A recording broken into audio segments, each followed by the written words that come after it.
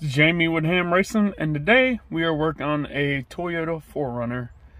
Customer states that the shifter does not always want to go into park, therefore the key gets locked in the ignition switch, and the only way that he could shut the car off is to leave an accessory, which power still stays on and drains the battery, therefore he has to jump the car every time. So a common thing on these is the shifter bushings like to wear out and they get a horrible play in the shifter, which will not allow you to put it into park. Therefore the key gets locked in ignition. So we assume that that is the cause. As you can see here, there's a lot of play. They could use some, some Viagra or something to assist with that. So I've got a set of Dorman bushings here, picked up from O'Reilly's. Open this up. I'm gonna go with one hand. Oh. So there are two rods on the shifter, and we're gonna get that disconnected from the transmission and get this pulled out. Y'all stay tuned. All right, so I've got the plastic off around the shifter, and man, boy, let's show it to us. Now,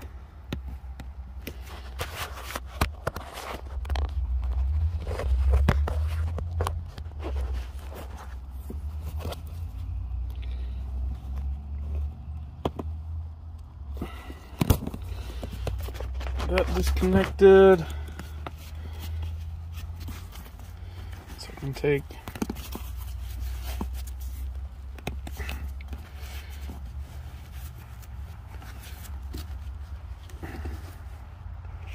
all this. Is a mess. Now you want to get all of this unplugged.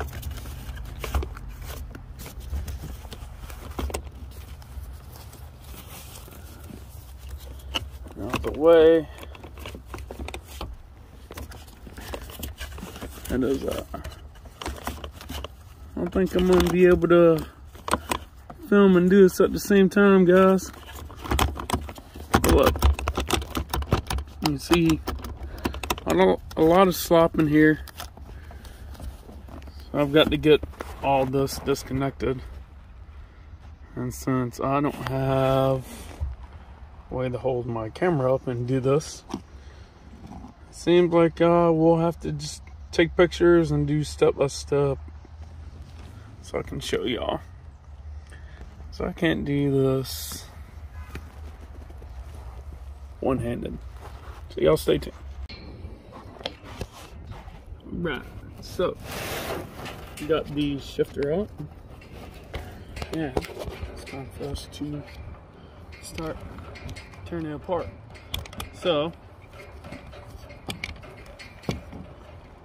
we're gonna take this rod out. Kind of hard to see because I've got shadow. See a wiggle there? A bushing's completely shot. Now there's a bushing on both sides of that rod, and this rod down here that actually connects to the transmission. We're gonna take care of both of those. So what you want to do is first you're gonna take this rod off, which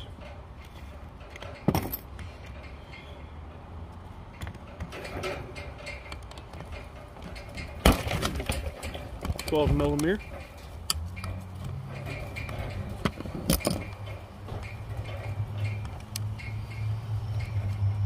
It's pretty strong though.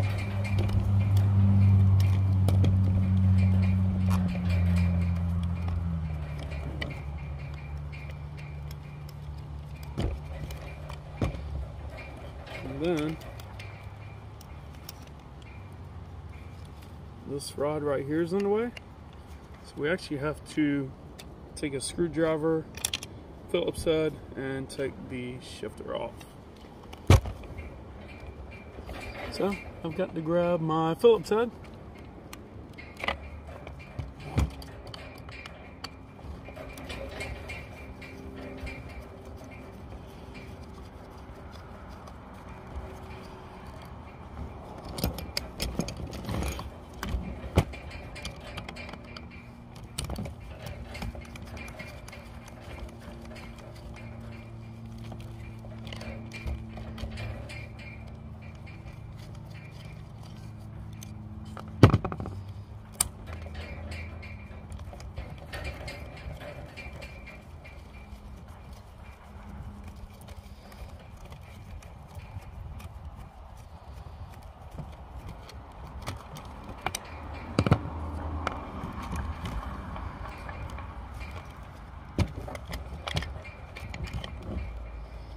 Alright, now there are 3 small Phillips heads here. We're going to take that out of the way, so we're going to actually take that bolt out, get to that rod, and replace those bushings.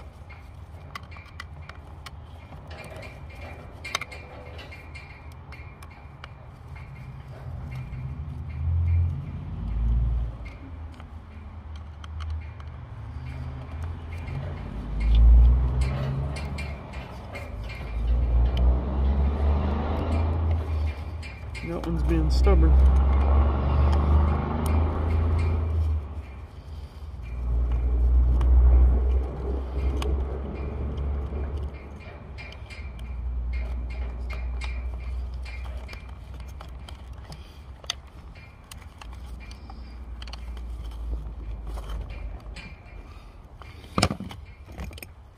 Appears.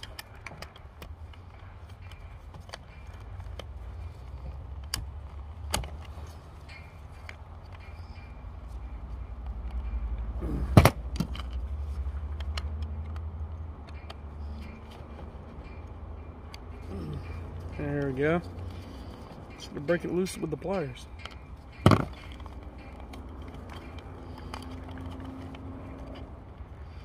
You want to be careful because our wire's connected to that. Here's the shaft.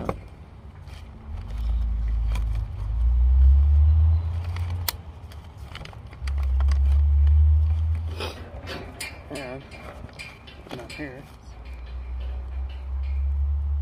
you can see there's no bushings left on that rod.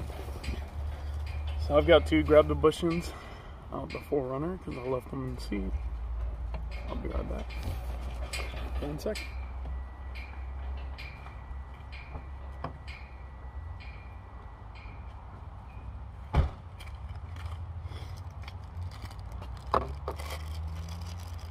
And the hardest part of this job is really just taking all this apart so you can get to it. It's actually a rather simple job. Now you're going to take, you got 4 of these little bushings.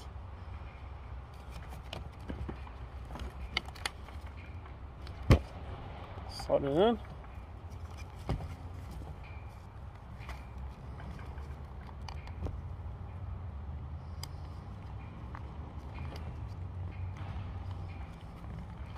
Now we'll set this one back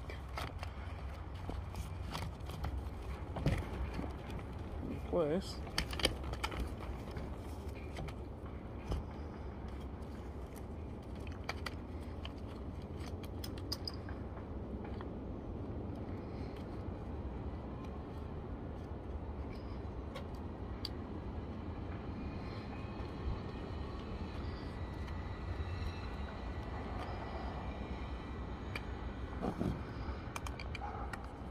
The rod back in.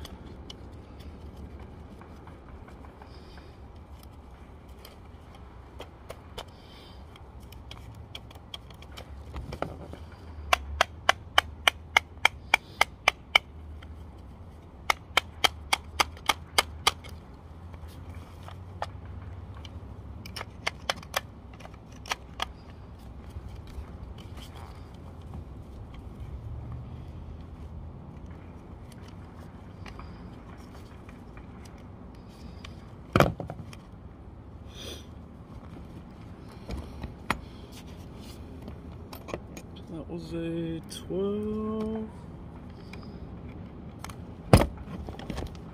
So the bolt head itself is a 14. So I'm gonna take that 14.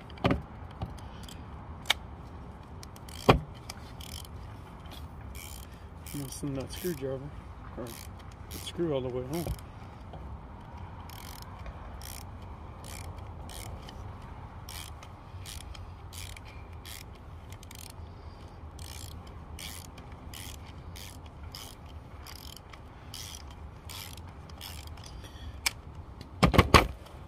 Alright, I just had somebody pull my driveway. Make sure nothing odd was going to happen. Alright, so now that that is all the way in, we're going to put this nut back on.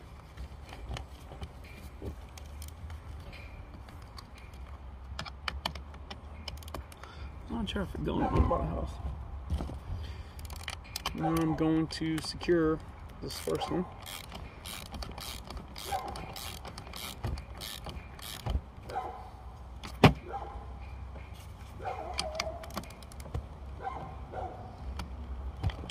Make sure it's getting snug.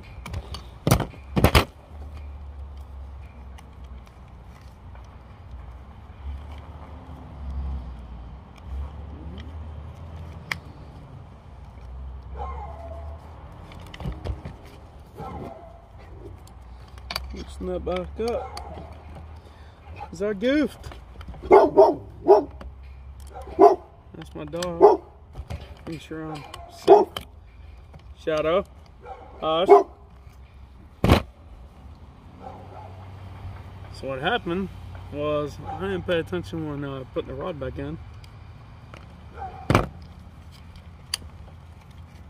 The shifter was actually down in those grooves, which I know is hard to see. So, tap that back out real quick. Alright, so, prod the rod back out with some action, with some pliers.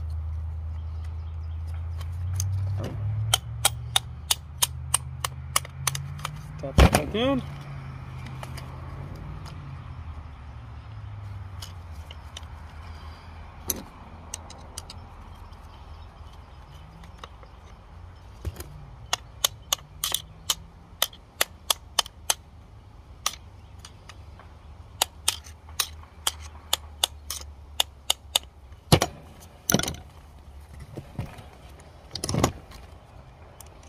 Take our nut, put it on.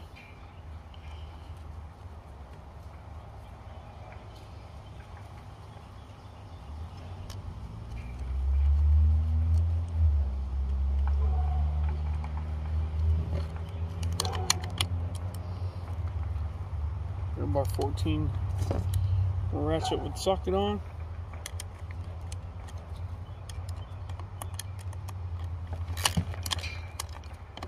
Send that baby back.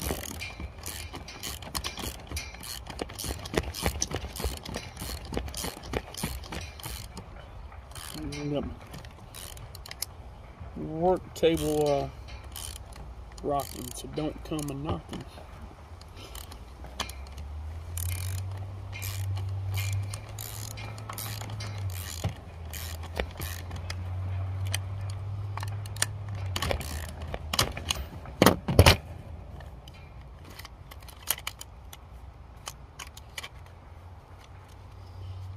So it seems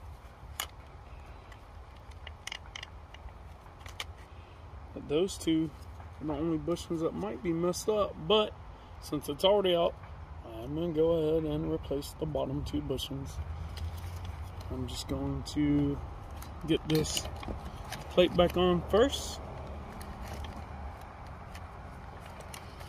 Now, you've got to make sure that you hook up your neutral safety switch. And what you're going to do, now it's hard to see, you're going to push down the button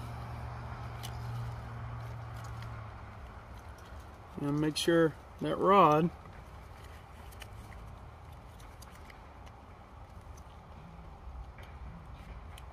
is sitting in between that plastic notch.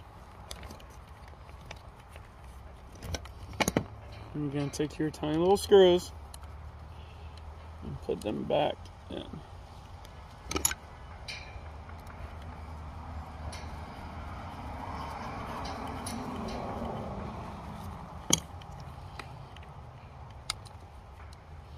And I suggest putting the top ones in first, that way it holds up against the rod.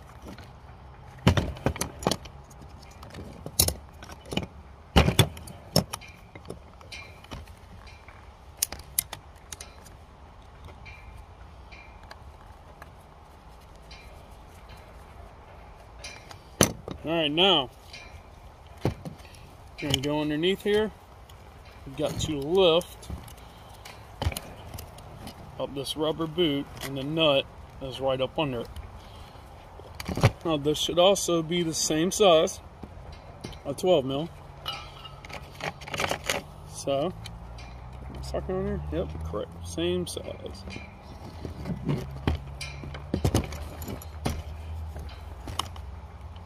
See if I can pry up the other side and take a look. The other side does barely has a nut on it for a bolt head. I really don't think that that's going to affect anything. So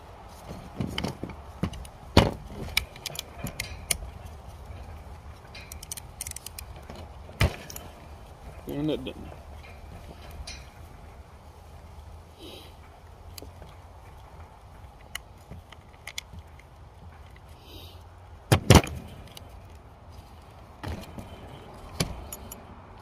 Up. Damaged gloves. Put that down here so everybody can see what is going on.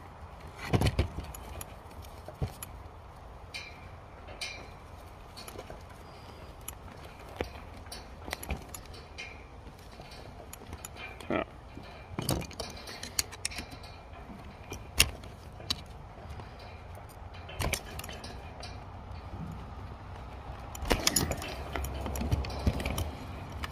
and take this rubber boot off. All I need is interior trim tool.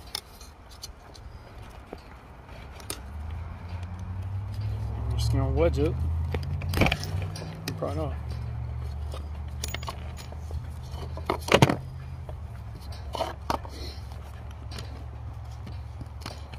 And then we can knock this rod out.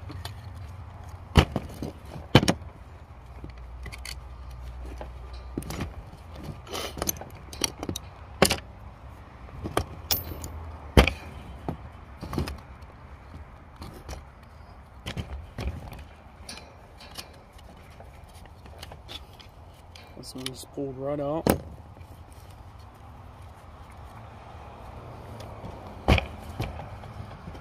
Take the other side of this boot off.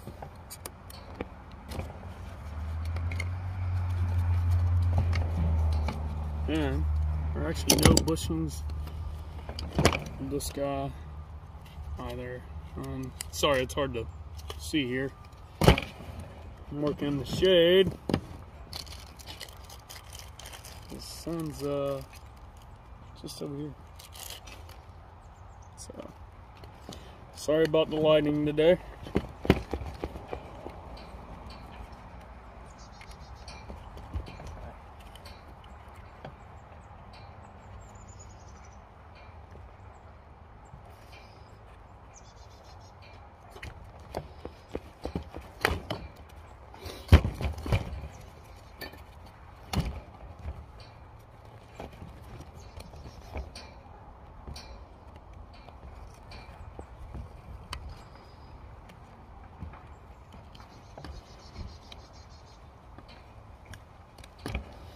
And the part that I didn't show you, which I will when I go to put it back in, is how it connects to the transmission.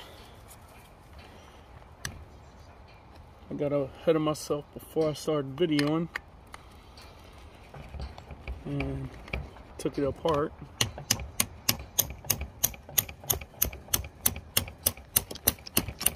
But thinking about it.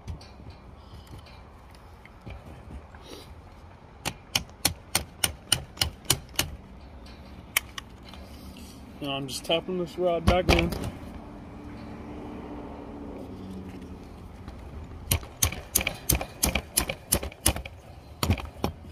To place here.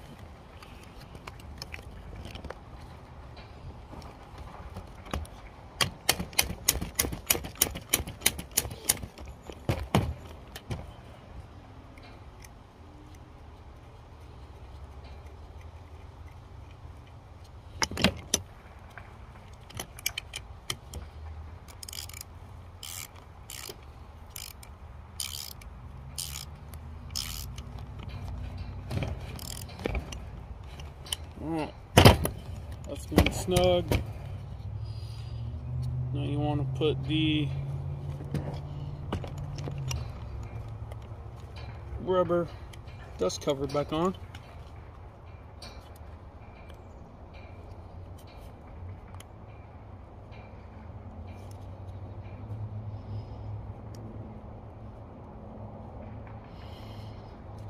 Which is not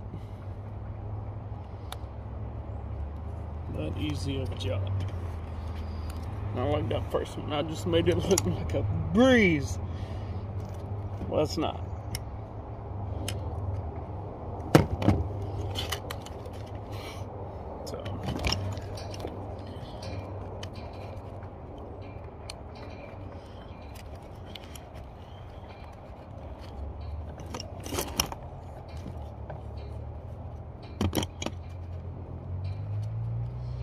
So it is a breeze. So that metal pin came out. Bushing, where you want to call it. So that makes getting the rubber situated. Gloves are nice, but they can be a hindrance.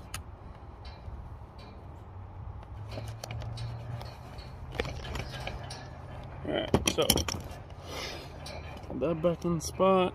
So I'm gonna slide this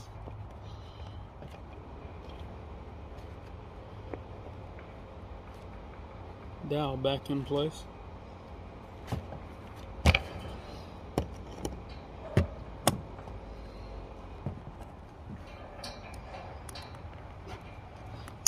Let's go to that one.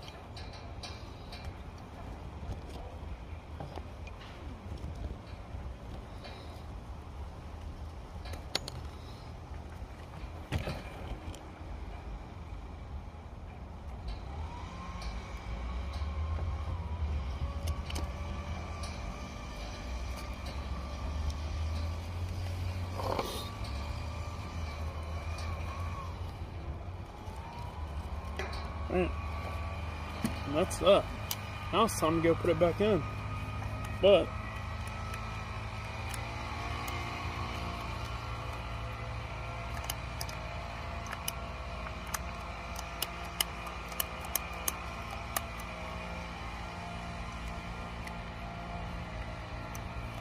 maybe not. For whatever reason here,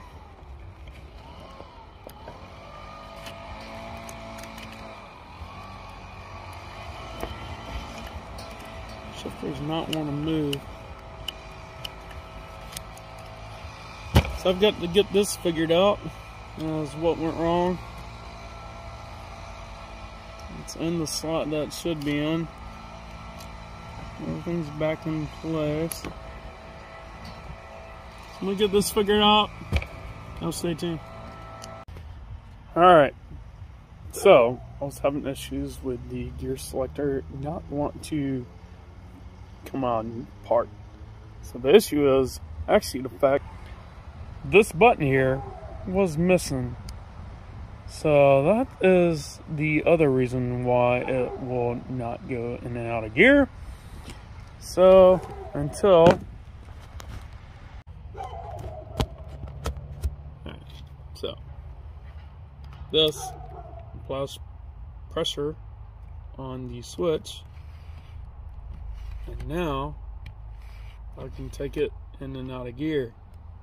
I remove the screwdriver, and there, you can't see it, but there's the arm, you see? I just move. That puts pressure on that solenoid, which allows you to take it in and out of gear. Without that, it doesn't know what gear it is in, and you won't be able to do anything with your key.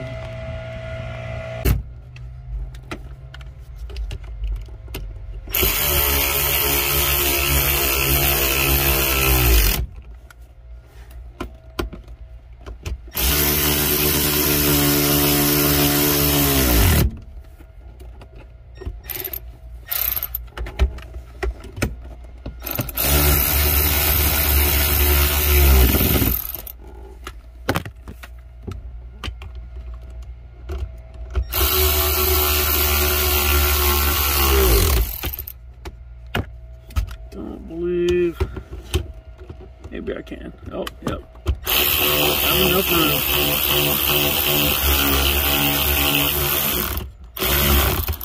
Alright. I've got 2 more bolts to find, so I'm going to find those real quick. We'll get that button up.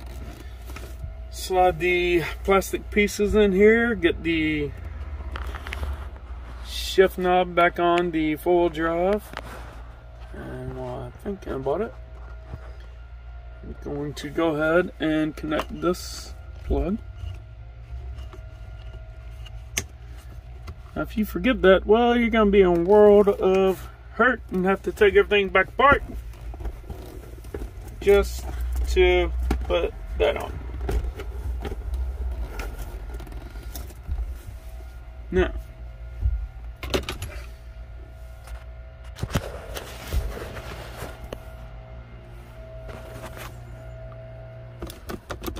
the shifter doesn't want to move, but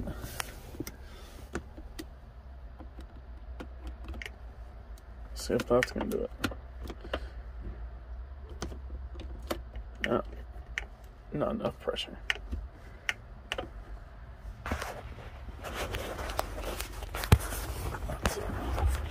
Set this back up over here. Bam. Just need some pressure to it, which is what that button's for. That was missing.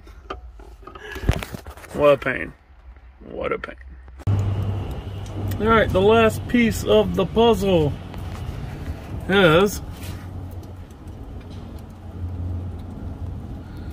putting this back on. You see how I've got it marked.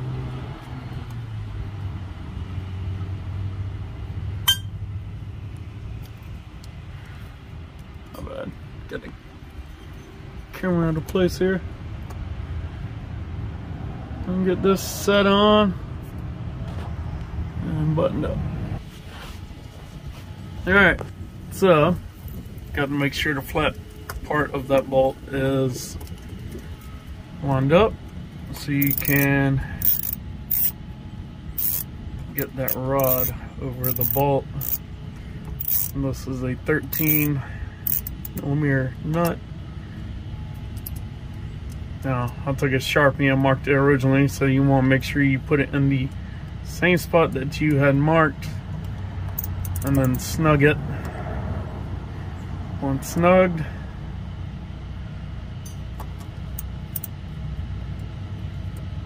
she is done. So, the shifter bushing install is complete, and I have the truck currently running. Turns out that you do not need that screwdriver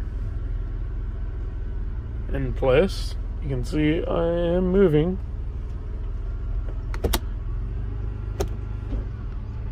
but apparently you do not need that button in place in order to